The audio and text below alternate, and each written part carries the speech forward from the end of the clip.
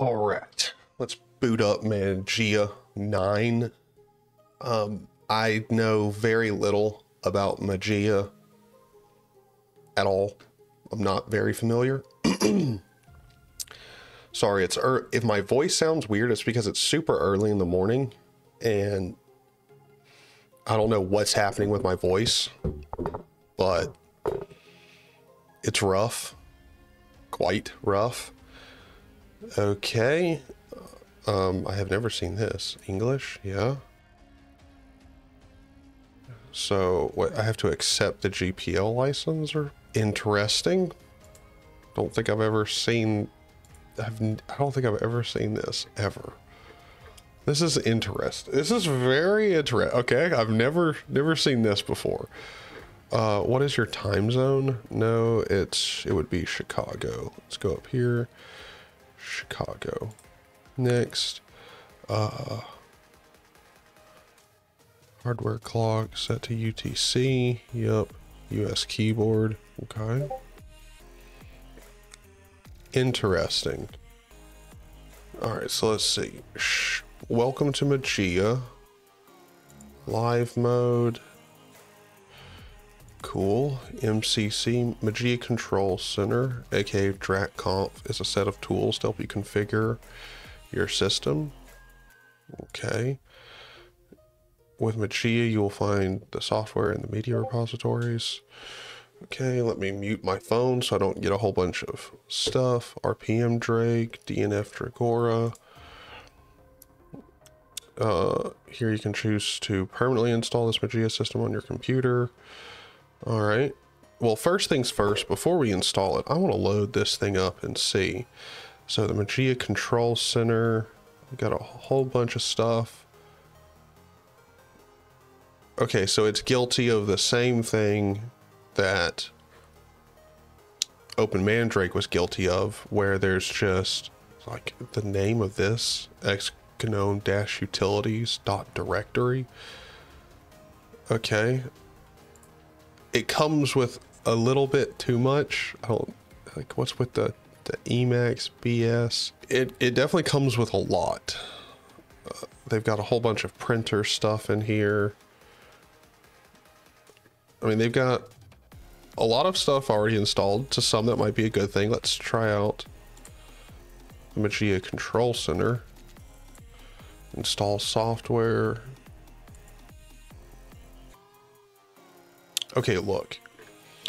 I don't think it looks the best that it could, but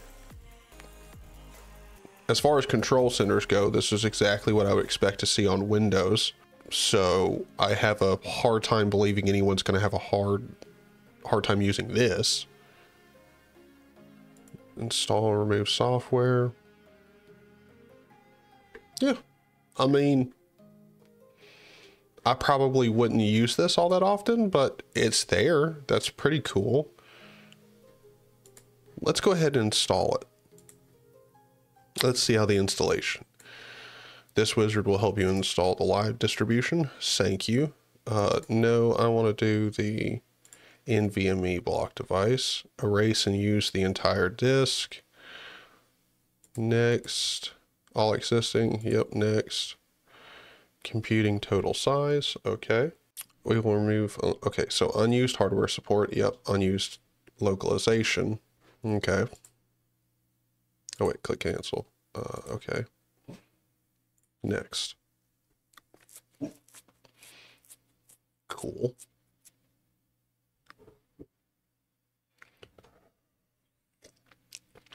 I do actually like that it removed the extra packages that we don't need. Okay, so I guess it's already installing, I guess. Very odd. I would think it would go ahead and ask me some more things before installing, but sure. I don't think there was an option for me to encrypt it. If there was, I didn't see it. Okay, so this is I was not expecting this. Grub 2 with a graphical menu, EFI, okay. Main options, delay before booting default image.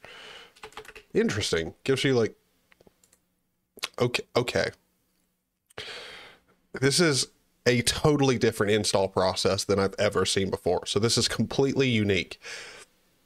I will go ahead and say, I think the installer, the control center, the welcome to Mageia thing is all very nice. So far, it's been very nice.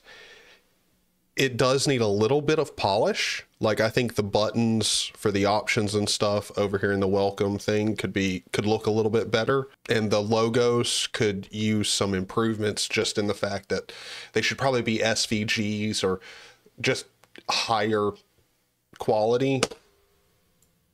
But I mean, it looks great. Let's go ahead. I don't even know what password I'm putting in. I don't know if this is for, I'm going to assume this is for the root password.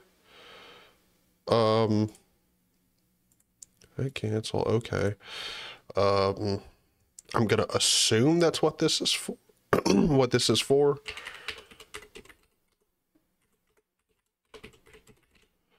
I'm going to assume that's not for my user. Next. All right, so we're installing Grub. Let's just finish. You now have the opportunity to set up online media. This allows to install security updates. To set up those media, you will have to have a working internet connection. All right, let me go ahead and connect. All right, so we're connected. Yeah, let's update. Mirror choice, automatic. Downloader, default. Sure. Could not find a mirror. Specific. Curl. This is a problem. Random one. Yep. Nope. So I literally can't install Mageia. None of their, I can't find a working mirror. And by the way, this is their mirror list. It looks horrific. Most of their mirrors, like, they've got a lot of mirrors that are down. I mean, there is some that are, you know, kind of up to date, like less than 12 hours old, but there ain't a single one that's up to date, and none of them will work during the install. So that's a pretty big problem. So yeah, this has been Mageia. Can't get it to boot. Can't get it to install. The mirrors are not working, so that's a problem. Sorry, Mageia, but yeah, that's my experience. So I guess I'm just gonna have to move on, and everybody, the second option compared to Mageia for the production system in the last live stream I did, which again I'll throw up a card for, is, well, OpenSUSE. So let me go download that and try installing it. I'll see you boys. Peace.